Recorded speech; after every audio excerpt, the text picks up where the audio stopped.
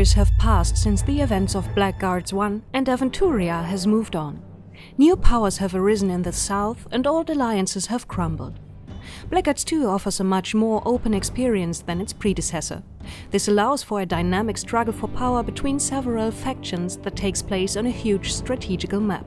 These factions are what we are going to talk about today. The dominant group in the region around the depraved city of Mengbilla is serving Marwan the Slaver. He is the sadistic master of the arena of Mengbilla and was already an important character in Blackguards 1.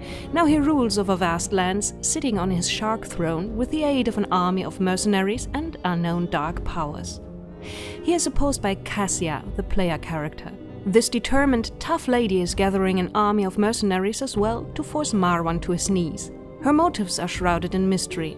She teamed up with the mercenary leader Faramud, an unpleasant fellow who, however, has a lot of influence in his professional field. But that won't be enough to defeat Marwan. Cassia is therefore seeking the help of her enemy's enemy, the heroes from Blackguards 1. This, however, is easier said than done. Takate lives deep in the jungle, as the chieftain of a Moha tribe and worshipped as a half-god. He is organizing arena fights himself and first has to be convinced to march into battle again. Norim acquired the dwarfish twins Baal and Kadalman's commercial empire. The wealth didn't do him much good, at least not for his physical condition. He has grown extremely fat and has to get back in shape. Zurbaran, the mage from Al-Anfa, is perhaps the worst of. He has become a slave and has to be freed. All these characters will form a curious alliance in the battle against Marwan and his henchmen.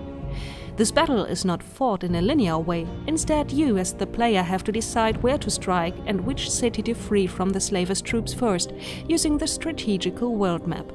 Up to 10 mercenaries will join you in every battle, and you can freely place them in the staging area of the battle map each time.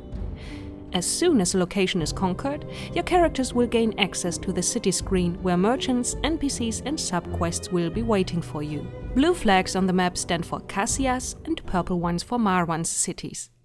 Marwan, however, may decide to take his cities back, so for the first time you will have to be in a defensive role.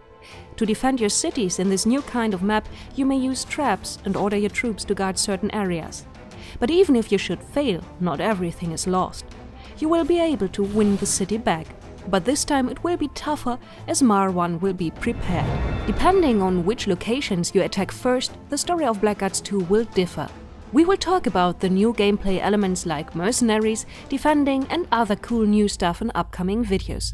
So stay tuned for more news about Blackguards 2.